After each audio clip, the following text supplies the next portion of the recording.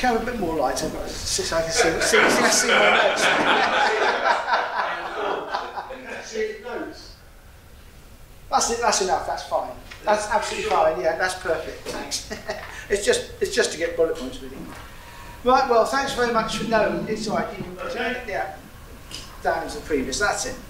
Well, thank you very much to all of you for coming out tonight, and hopefully you'll find this quite an interesting presentation, something a little bit different. I'm Peter, G8GYS, it's Nigel, G8AYC. I've been interested in producing my own TV pictures, it says here, since 1969-70, which is a hell of a long time ago. And my first video source was a 405 line flying spot scanner built around an old television and a 931A photo multiplier tube. That's going back a long, long way. I then built a Vidicon camera, black and white Vidicon camera, and somebody else was building one at the same time, and they gave up on it. So I got their bits off them and made a second one. So I ended up with two black and white cameras basically. And I hadn't thought particularly of transmitting. In fact, I was a shortwave listener at that time, both for broadcast and for amateur bands. But I didn't actually know at that time that it was possible to put the two interests together and actually do amateur television. And it was meeting him that really made the difference. I joined Link in Link Electronics, which you might remember used to be on the Walworth Industrial Estate in 1972. And shortly after I joined, Nigel joined.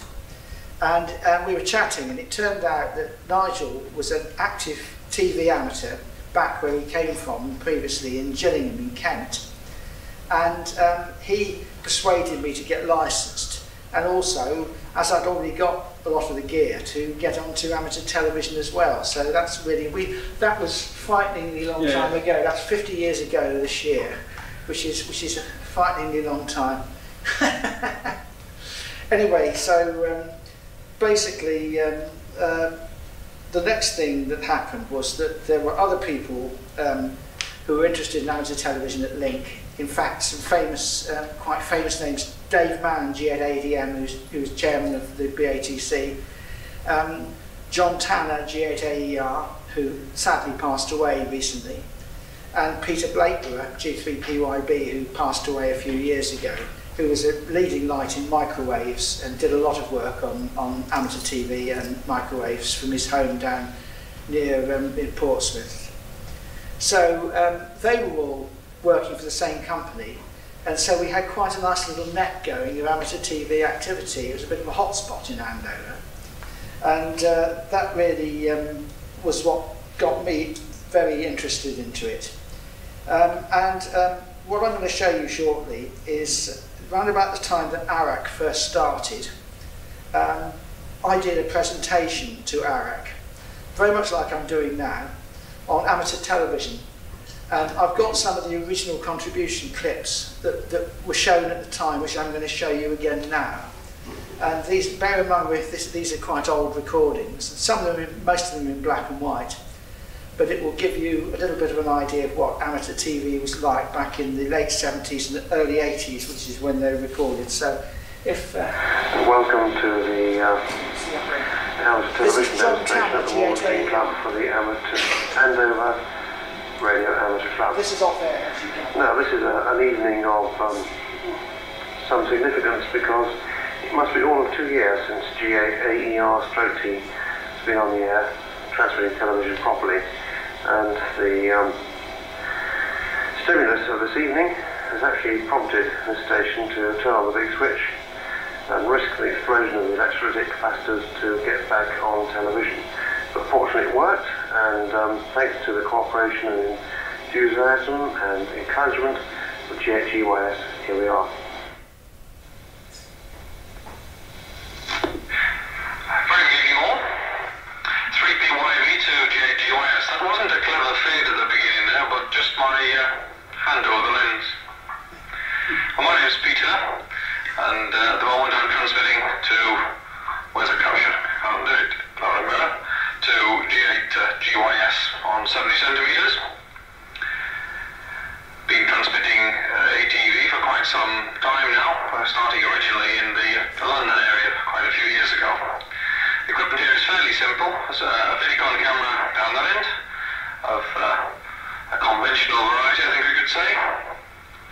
And I use a small IF modulator, a little bit above 30 megs, and transfer my TV signal up to 70 centimeters through a homemade, but again fairly conventional transverter arrangement. One or two linear amplifiers, and it pours out the other end at around about 100 watts, hopefully. Well, this is Peter, yes, GYS, and this is in fact the other end of the transmission you've just seen, which was received off 70 centimetres. Right, well, we're back in the early 1980s. This was my electronic call sign generator, which I still have, and I now have a computerised version of it that I use on the satellite. Also at the time I had an electronic test card generator, and again I still have this. Here's directional coupler connected to the output of my transmitter. That's the test card signal you just saw, and you can see me adjusting the bias on the output valve, which was a QQ-V0640A. So there were solid state parts to it, but the signal parts were all valve. Generated about 40 watts. And there's the equipment rack, which again I still have, and at the top is the transmitter. That's replaced now with the QO100 transmitter. That's the pre-driver, which is a QQ-V0320A. And if you look to the right of that, you can see a black box, and that houses the actual final, the PA. Here are my old aerials, which you might remember, those of you who are old enough, at the bottom of Vigo Road. And you can see there a 23 centimetre experimental corner reflector that I tried for a while.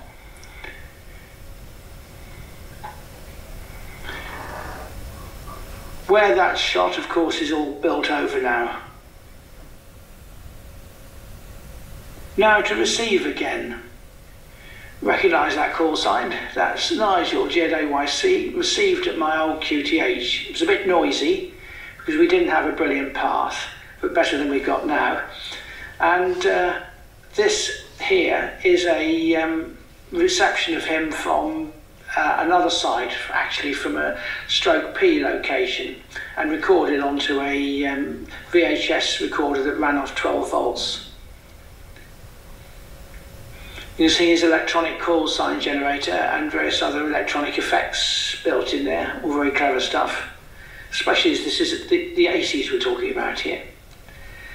Now we're looking out of his back window, and I think his view is not that dissimilar now. I think actually this was his old house, I can't remember. But anyway, there you are, there's his seat, which he's about to appear in. There we are, genuine amateur TV off-air signal from the 1980s. And he's now showing his various equipment. There's his computer, which is the rack unit on the desk. You see his colour monitor at the bottom left, and various other gear there. So, quite an interesting historical recording, this. And his Wars caption, which I remember well, seeing on the air. Well, that's a bit of history there. Time went by, link closed, and the ATV contacts moved away, apart from Nigel, who was at Newbury, as you saw, and workable from my old QTH in Andover. However, I got married and ended up living in Thruxton, which has the worst path imaginable to Nigel at Newbury. We have worked on 2 metres and 6 metres using 100 watts of SSB, but TV is not really too feasible, unfortunately. There are ATV repeaters, but none in range at the moment. Hopefully that's going to change, but we don't know yet. However, thanks to some amazing recent technical advances, We can now exchange amateur TV pictures again, and with a large part of the world too. Here's Nigel now to tell you more about these exciting developments. Right, just before that, I'm going to wind the clock back even further. This is my station in 1970 when I was operating a spare bedroom at my parents in Gillingham in Kent. We've just gone over from 405 to 625. In fact, at one stage I actually had the station dual standard with a big switch. We switched everything over between 405 and 625 lines. That's a transfer there with a pair of 4X150s in it. Might be able to recognise that ARH there as well. So, in the station I was in very regular contact with GCWFC, who was just across the Thames in Essex, and we spent so many hours every night sort of talking and that people used to use us as a reference to sort of set up their receivers and that. Anyway, so that's about 1970. Now we're going to move forward now to about 2015. Something in the way of the projector. Yes, that.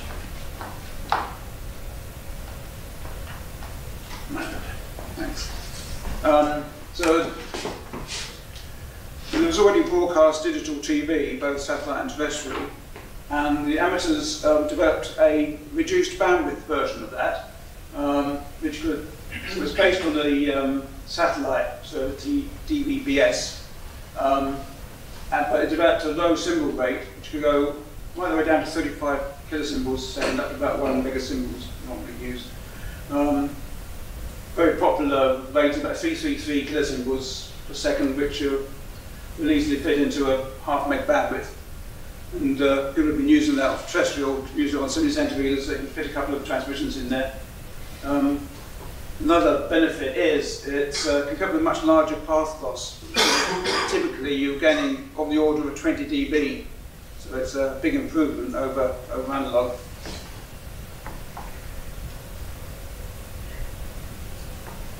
Now moving forward again, Qatar launched their second SHEL satellite, SHEL-2, which is providing digital TV services for their area. But also, the amateurs built a linear transponder. So they didn't use the satellite resources, they actually had their own dedicated linear transponder and aerials. And they named it QO100. It's the 100th amateur satellite, but it's the first geosynchronous one. All the other amateur satellites, pretty much all of them, are into low Earth orbit. So they're great, but you only get about typically 10 minutes of use before they've gone from one horizon to the other horizon.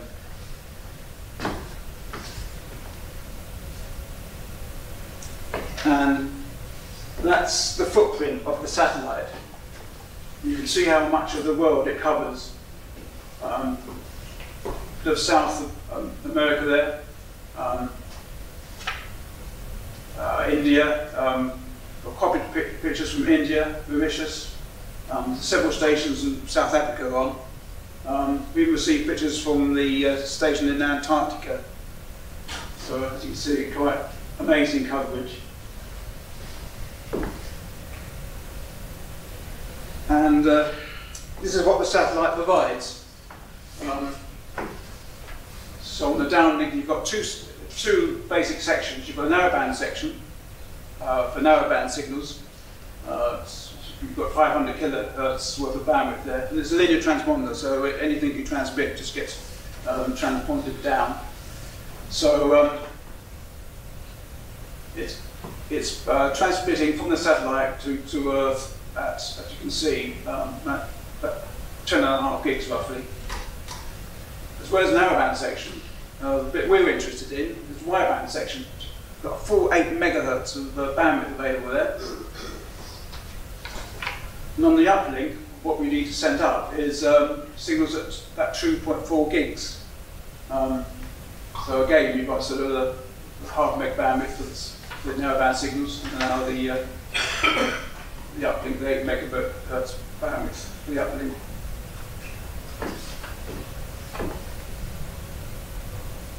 Now, how to receive this stuff? First of all, very easy to receive narrowband. Have a LNB, which use your standard broadcast LNB, what you'd use for FreeSat. Most of them will cover the frequency required, and it turns out that the downlink frequency turns up at about 740 odd megs. So if you've got an SDR, like RTL dongle or an RSP1A, then you can tune it to 740 something megs, and it's running on a computer, so you tune in and get your receive SSB or CW, whatever. So very simple setup for narrowband.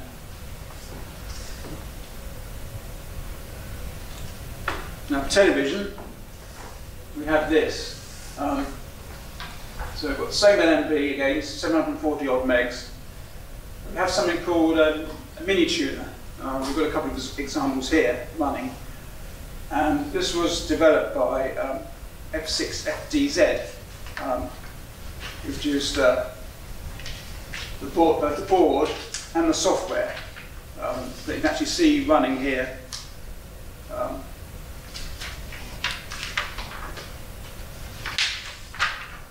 So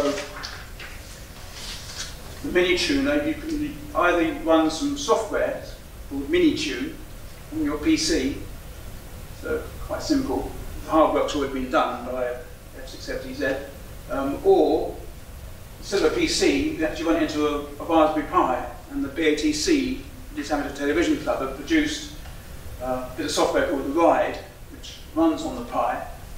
Very simple to get going because they provide a complete image on the SD card with the whole operating system and everything. So you just download that ISO image, put it on an SD card, and it just runs.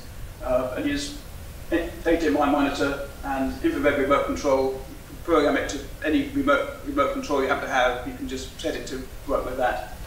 So it's basically a set-top box for your QO100. And we've got that running over here. That's actually running here. We've just got a little Raspberry Pi and the MIDI tune box there, and the monitor.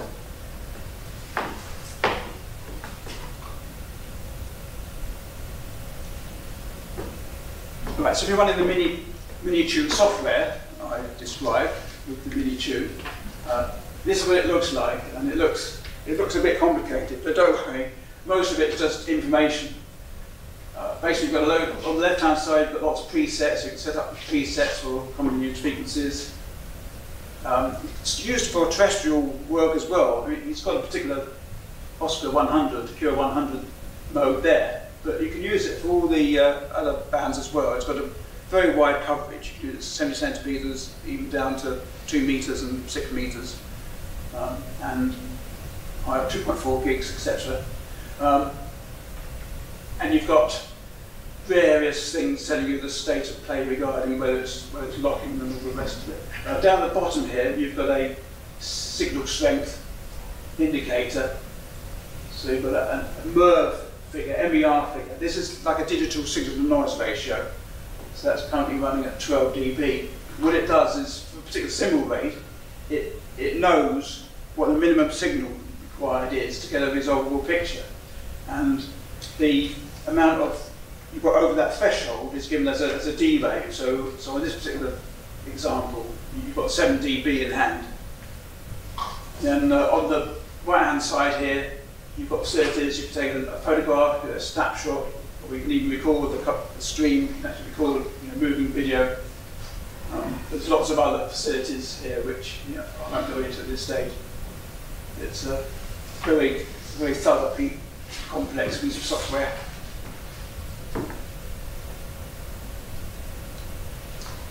Right, now how do you transmit television? So it's a bit complicated, but we split it into hardware and software. So on the hardware side, we've got a standard PC, your local area network, and if your dish is a long way away, like mine is in Newbury, you need some way of remotely transmitting. So what I've got is an Ethernet cable plug to the LAN, into the LAN, and an Ethernet to USB adapter. And we've got something produced by Analog Devices. It's the Add-on Pluto, which is an educational device. It's absolutely perfect for our needs. So wide frequency coverage, and F5 OEO has produced some software which has got all the modulator, etc. built in. So all you do is you set the thing up to connect to the Ethernet, and what you've got is an HDMI server, so you can access the Pluto via an HDMI, just normal web browser, and set up features and stuff. The output of Pluto is quite low, as you have a pre-amplifier and then a main amplifier, and that feeds your dish. And I'll show you what the feed looks like on the dish in a minute. On there's the software. We've got something called OBS Studio, which is a wonderful piece of free software. It's basically a TV studio in a box. And basically you can take pictures from just a camera, could be your webcam, still image files, video files, slideshows, audio. In fact, this presentation, I'm actually using OBS Studio right now. I've got a slideshow just fixed to it, implement in it, and it's projecting the video to the external HDMI source, feeding the video projector there.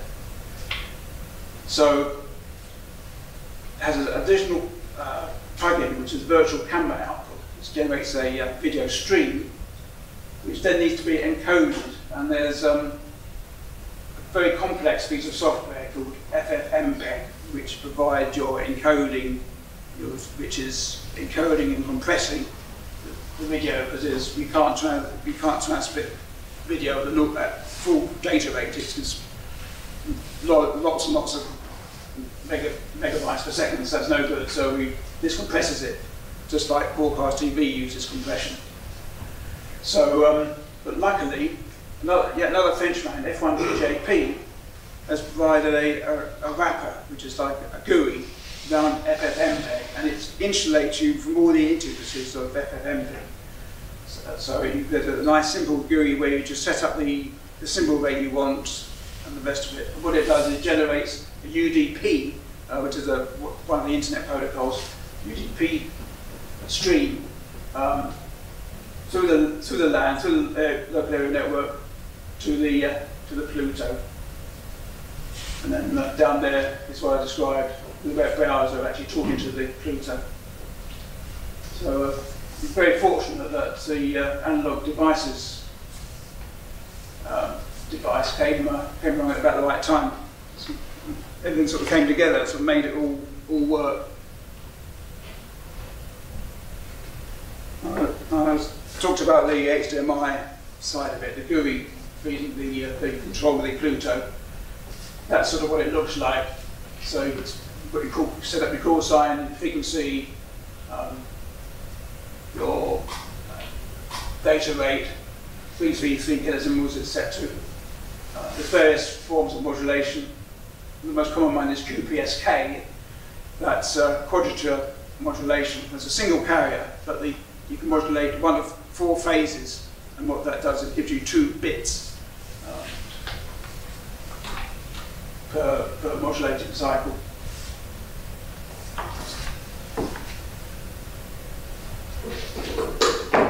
Right, how much power are you going to need to get into the satellite? It depends on the data rate. So I've got levels here for 250 kilosignal transmission. So you can see it's not too bad, like you've got a 1.2 meter dish, which isn't too huge, just need 30 watts. And it scales with the symbol rate, so 333, which is the popular one, you need about 1.3 times that sort of power.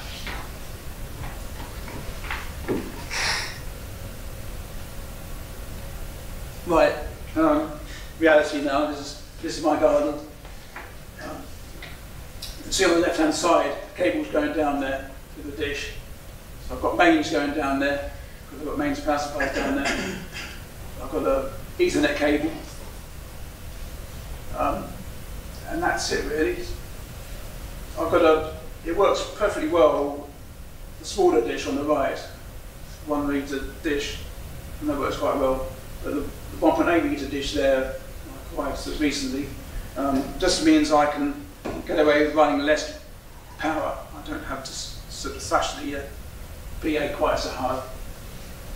And it also gives you marginal improvement on the received signal. So if the signal's a bit on the weak side, it gives you a little bit of extra margin there for receiving the stuff. So behind the dish, got a weatherproof box, and that's what's inside it. And it's pretty cheap. The Meanwell, it's normally designed for LEDs, 27-volt power supply, which you can tweak up to 32 volts for the PA. And then in the die-cast box in the middle there is the Pluto. I've got a preamplifier in there to boost the wattage up slightly. And there's a USB adapter. What it's got a USB interface, but you can provide a cheap USB to Ethernet adapter. So we're talking through the Ethernet to the Pluto. And the amplifiers, there's various things you can get off eBay, various ex-commercial amplifier blocks, and I bought one. G7NTG actually made one, which I bought off him. So that's down the bottom, with a big heatsink and a big fan.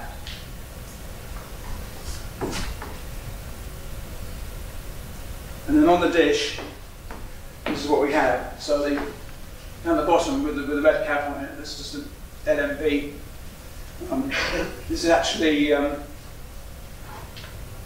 called a bullseye. This is actually specially developed for QO100 use. So it's actually got, as well as having a low noise figure, the low loss later is quite stable, doesn't drift nearly as much as standard LMVs. But also there's the transmit side. We've got a helix. This is a 2.4 gigahertz helix just above it, and I find that works quite well. It's slightly offset because the NMB is at the optimum focal position, so the helix is slightly offset. But in a comparison, it's only about 1 dB down, which you can easily make up, so it's quite effective. Also, I can run sort of full power, even though it's so close. It doesn't actually affect the received signal. I can run full duplex. I can be receiving and while transmitting. So we have St. Peter's. What Peter uses. This is my setup. I'm in a slightly different situation to Nigel. Nigel needs to have his dish right at the bottom of the garden because his house is south facing and the satellite is to the south. So to be far enough back to see over the roof, he's got to have a remote dish, if you see what I mean, like he's just demonstrated to you. I'm quite fortunate. I also have a south facing house, but it's a bungalow. So it's got quite a low roof angle. So I can get away with putting the dish on a pole and having it firing over the roof. And the advantage of that is that I can keep the PA in the shack and run a cable out. I use the 5 metre low loss cable, which has a loss of about 0.9 of a dB at 2.4 gigahertz, which is quite copable with. And it means that the only thing outside is really the dish, and I think that's the next picture, isn't it? That's the transmitter, by the way. The black item underneath is the exciter, and the thing above it is the PA. And there's the dish. It's a prime focus, 1.2 metre with a helix. You can't quite see the helix there, but it's a bit sticking out. And basically the cable just literally goes through a hole in the wall into the shack. Now you don't need to have remote control. So that's it.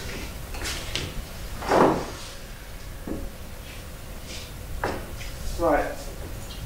Now for receiving, BATC have come up with a marvellous scheme. They've got a receiver down at Goon Hilly, which is a perfect location for satellite reception. And they've got this website which you can just log into. And what it provides you with is a spectrum of what's on. So it's a snapshot of a particular evening with the various signals, and it's quite a busy evening, as you can see there. On the left-hand side, the big wide thing there is the beacon, and they're doing they transmit a rolling video. Hopefully, it's showing showing you that. This is just, as you can see, it just repeats over and again. It's a nice, reliable signal that you can use to tune up your receiver and your satellite, etc. You're receiving that picture nodule from your dish outside. That's right, yeah. So that's basically live. That's it, Yes. yeah. So live. Yeah. This is the using the wide receiver. So we've just got the MIDI tuner there and the Raspberry Pi. That's all it is. So quite simple setup. And then also there's the chat channel here, so you can log in and people comment, and if you not obeying the rules, they'll probably come up and say, "Boy, if you're using the wrong bandwidth on the wrong frequency or something, or too much signal or something, they will jump on you." So it's BATC have done a marvellous job actually getting all that sort of together. It looks really well. That's a website just down below there.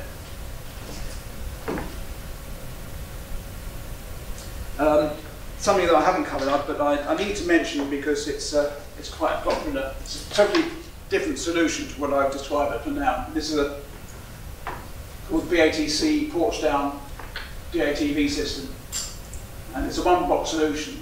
Basically, you use Raspberry Pi with a touch screen, and it's basically a amateur TV transceiver. You can use both for terrestrial and for QO100. So you can see a touch screen interface. It's got lots of pages on the touch screen interface. That's just showing one of them. And it's still being developed by David Common, chairman of BATC. He's still actively developing and adding more and more features to it. So I couldn't not mention that. And now it's time for some live demonstration, hopefully. You've seen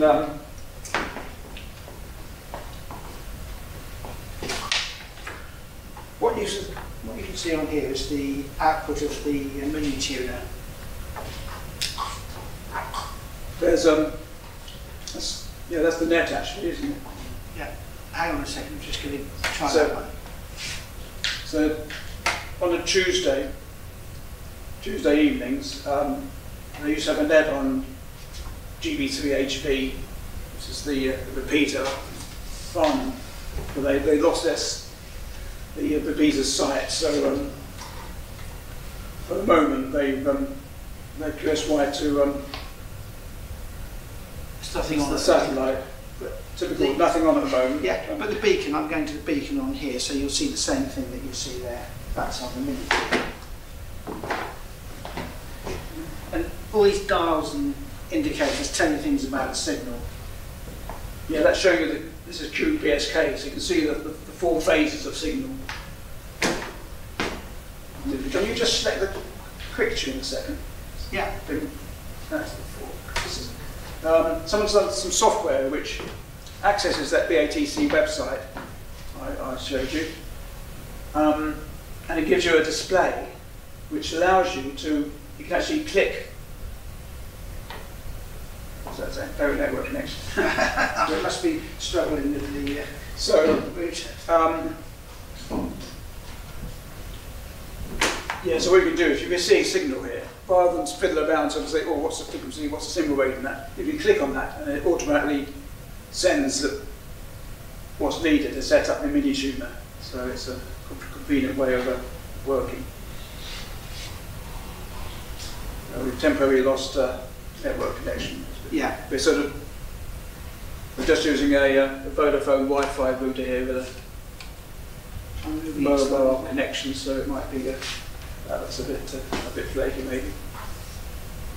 It's a shame. Ah, hang on.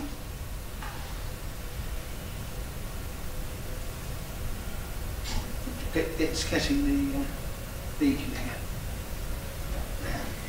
There. As Nigel said, the idea of the beacon is it's a rolling transmission which you can use for checking your receiver. So it's always there, it's on there 24/7. So if you're setting up, it's ideal because you can find it and check that your system's working. Using these signal displays at the bottom, you can check how good your system is and how well you're receiving it and whether the dish is optimised and all that kind of stuff. So it's quite useful.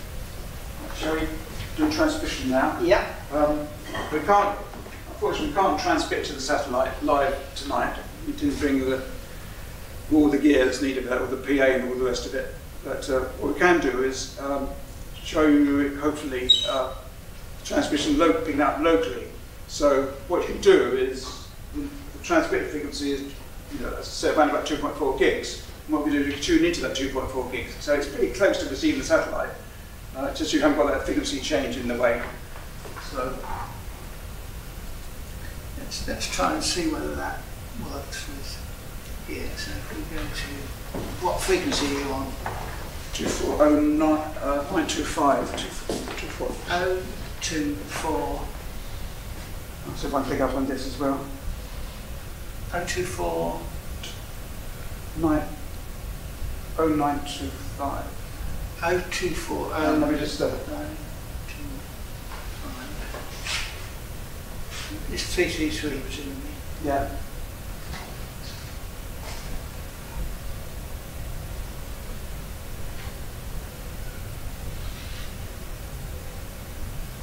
It's red. It didn't. Oh, hang on. It's on. It's got the offset. So this is. Sorry. So this is the menu of the wired receiver. So if I go on to the presets, I've got various presets here. So if I tune down to 2409.25, that should be transmitting on that OAC.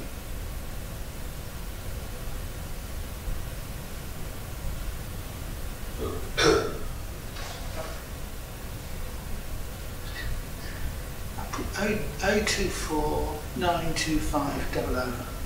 Is that right?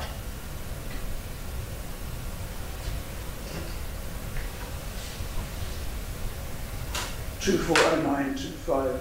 240. Oh, hang on. That's where we've gone wrong. 024 0925. Yeah.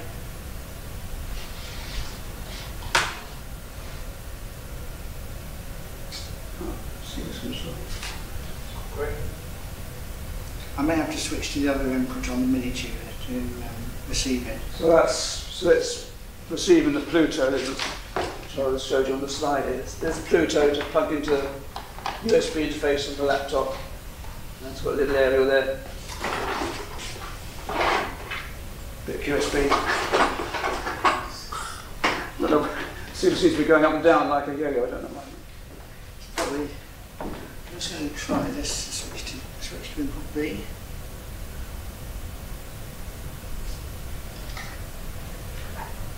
Put this in here. We can see it's fairly high resolution. For normal amateur TV use, it's even though it's quite heavily compressed, it's quite ideal because it's like a talking head, so it's not that much movement. So you can get away with this running at 333 kilosymbols per second. These old test cards, are they not copyrighted then? You can use them if you want to, can you? Oh, I'm sure they're fine. Don't look into it. Okay. We see young ladies now in their 80s. Yeah. I thought this same Giro was seen, but it hasn't actually locked up for some reason. Again, alternatively D3 and D14, so I don't, there's obviously a lot of QSP issues. Yeah, it's strange, isn't it? Seems to be true.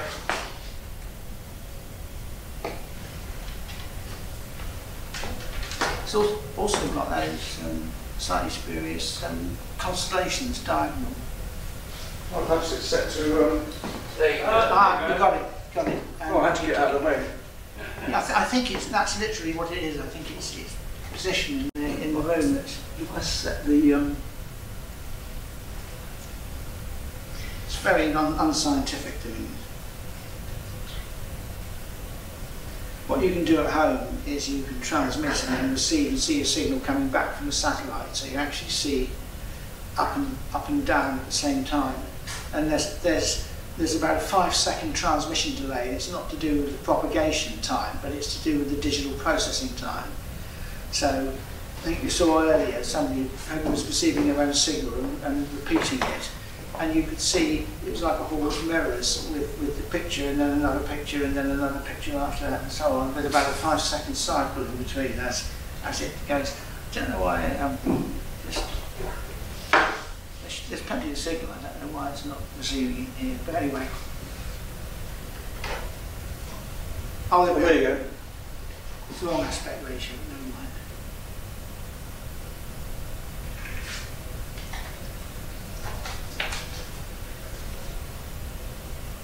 It's more reliable normally through satellite. It is actually. It's very reliable through the satellite.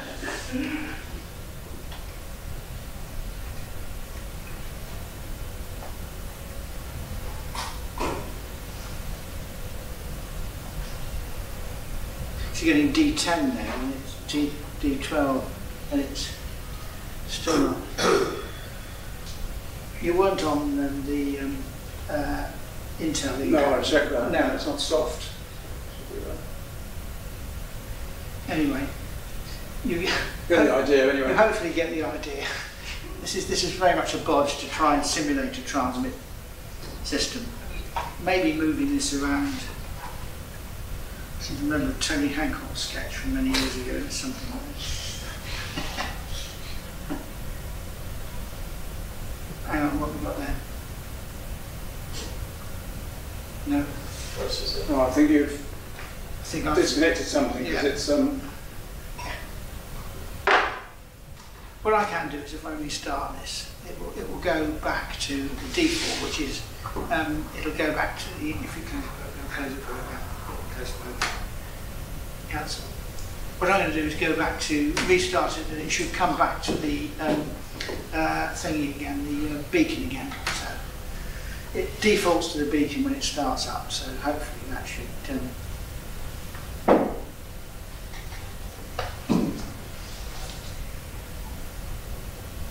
So right, it's already coming up. Just didn't wait long enough.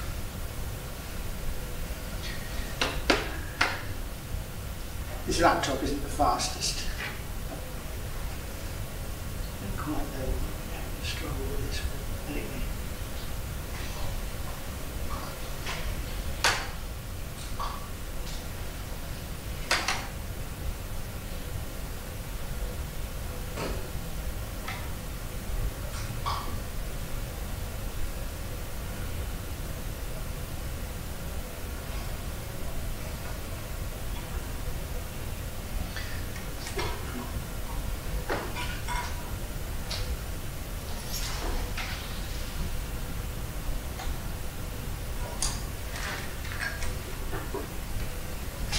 Try again.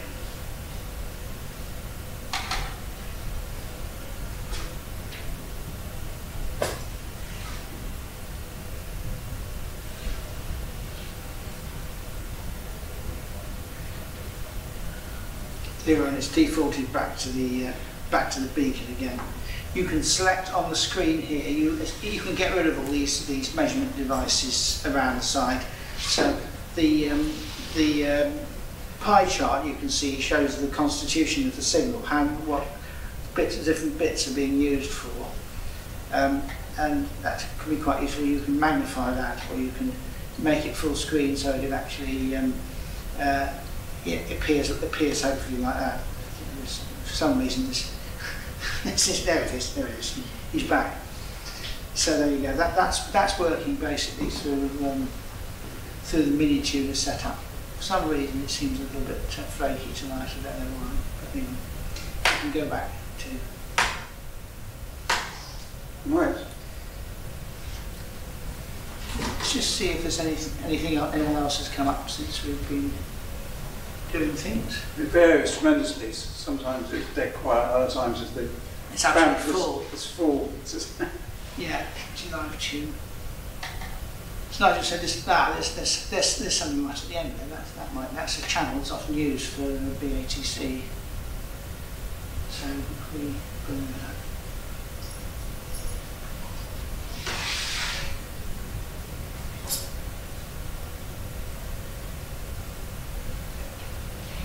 Let's see That's some. G4KLB.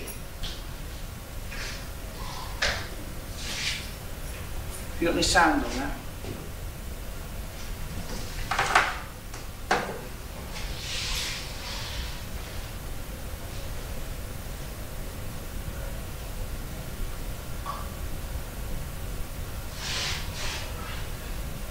So that's not literally is live now. That is live. That's live from G4KLB by the satellite. You saw earlier PA3. I can't remember the rest of the call sign, but you see people from literally all over the world on here. There's a couple of guys from South Africa that regularly have a QSO on here. That's good, because that's GGZ. Oh, it's actually. He's demonstrating the, Yeah. the same thing that we've got here. A bit of a pick up there. Hang on. They're all cheating going in on the streaming. I'm attempting to do a bit of RF here via the satellite. Oh, it is to Mike. There we are. Oh, Mike's doing it with the right way.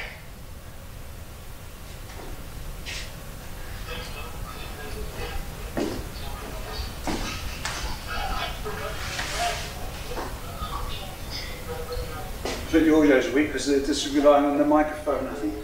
Yes. But these are actual live amateur pictures, and they're receivable from anywhere within that footprint that you saw on the map. So literally, down to the South Pole and across to Brazil and across to India and up north as well.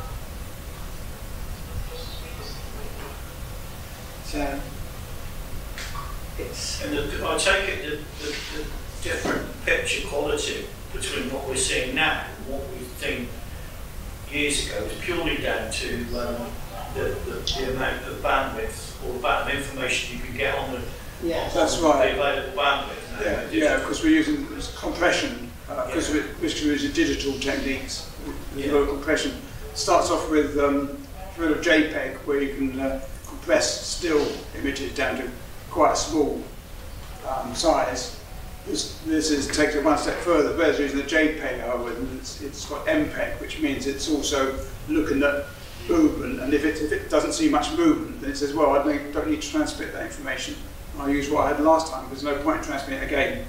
And then every now and again, it will send a keyframe, which is where it does send a whole lot in case it gets a bit too far out of step.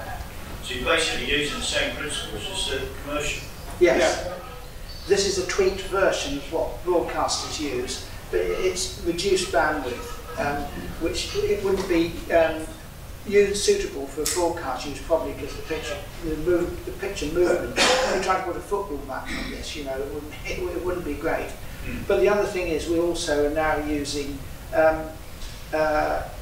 H.265 coding rather than 264, which is much more efficient, so you can get much better motion handling even on a reduced bandwidth than before. So it starts to get close to some broadcast stations in quality.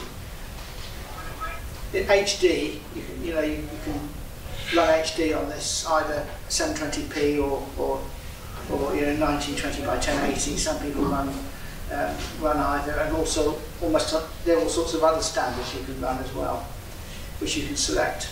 It's all part of the transmission system that Nigel told you about earlier. Because you can use, this is QPSK, which is quad phase shift keying, but you can do 8 PSK, there's 8 phases, or 16 APSK, which actually has got sort of 2 amplitude levels as well as 8 phases. You can even do 32 APSK, so you've got a lot of dots in the constellation.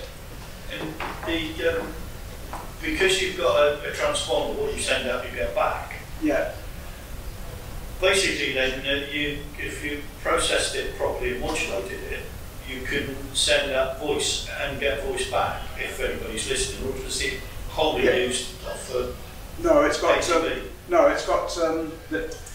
There's a transponder split into just for convenience, split into an 8 meg bandwidth, and there's a half meg allocation as well, which is used for the narrowband stuff. So you can use it, put SSB, CW. Right, okay, I can't understand really long. In theory you could do FM, but they don't But I don't like to use them there because that's the solid carrier. You know, it's using a lot of power. I don't know if they're not coming to me yet. We've actually got an SDR here, and one of the things we were going to do, having done the main part of the demo, was to show you, hopefully, the narrowband transponder as well. As nothing seems to be happening. Good job. It's a bit like It's like remote helps. But yes, but as you gather, their sound is goes with the pictures as well. So you've got you know, proper television with sound. Yeah. So in this case, the sound is part of the data stream. Yeah. But as I say, the narrowband section, then you know, just pure audio SSB or whatever.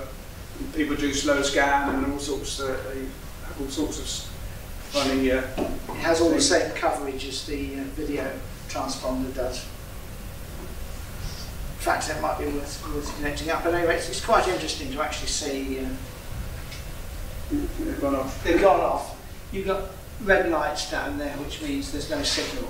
When there's a signal, you get 3 greens and then it locks up. So at the moment, I think he's gone off. So it holds the last image. What I'll do is have a look to see if anyone else is on. Let's bring up the. So you don't get the. No, there's nobody else on. You don't get the default signal. I'll get on my TV. Please check your antenna. You do on this one.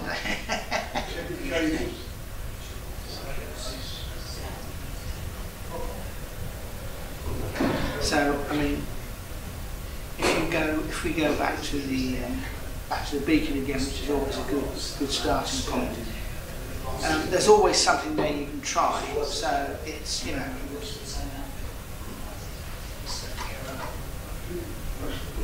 Because this is up in a gigahertz, this is not affected by high pressure like ours, free to air.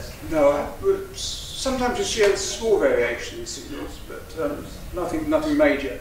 If it's really black sky and horrible rain, you know, like you get in England, then you can find that the signal gets a bit weaker because it's the attenuation.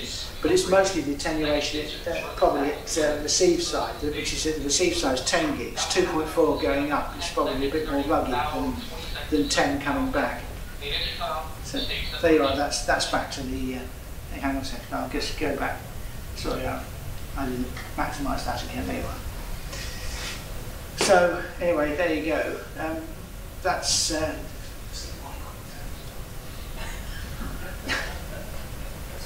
That's all received and can be received on a moderate-sized dish. That dish out there is a 0.9 metre elliptical dish. And it was designed for use with an internet, satellite internet system called Connect, which is part of Eutelsat, I think. I removed the bit that was on the front and put the bullseye LNB on there that Nigel mentioned, and made a bracket to mount it because it didn't have an LNB originally, and it works quite happily as a received. I use it as a received dish at home. The bigger dish I use for transmit. I've got an LNB on the big dish as well, but unfortunately I get some interference when transmitting. So at the moment I've got a second dish. I'm going to try Nigel's scheme of having 2 separate antennas separated in space. At the moment what I've got is the original dish LNB is firing through the middle of the helical.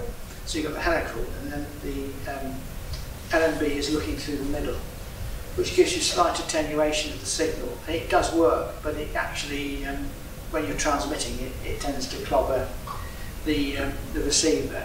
And that may well be down to my LNB rather than anything else. Maybe a different LNB would work better. But anyway, do you want to actually try the narrowband? Yeah. Shall we try that? We haven't connected that up yet, but I thought we'd get working first, and then that would be something to do. The thing about LNBs is I mentioned that you can just use a standard LNB that you use for like broadcast satellite. The trouble with it, that is they drift a bit. So if you set it up with your SDR like we're doing here, you'll tune in, but then you find you have to keep retuning. It's drifting quite badly. Now the piece of software that we use is, and there's various pieces of software you can use with SDRs, but we use something called SDR Console, and that's actually got a clever technique where it's actually monitoring one of the narrowband beacons on the satellite, and actually using that as a frequency reference, and it actually tracks the tuning. So it actually compensates for that drift, which is pretty amazing. Have you got your splitter, the other splitter, is that connected or not? The other splitter. It's all right, I'll have to disconnect something.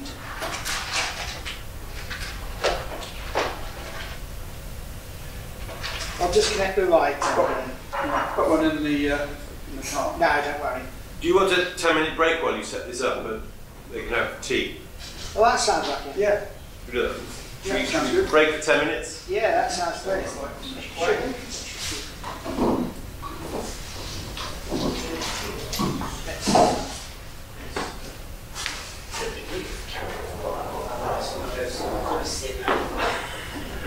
And then we can modulate and we get it's just using standard LNB. Yeah. Receiving 10 gigahertz and frequency shifting it down to 740. All right. See, I see. Perfect, thank you very much. And the opposite way to transmit is via this device. That's and right. you connect the output of the SMA to the helix antenna that you need. Yeah. So that's the narrowband transponder. When you say big, Live. with a large six, Yes. When you buy them off eBay, it's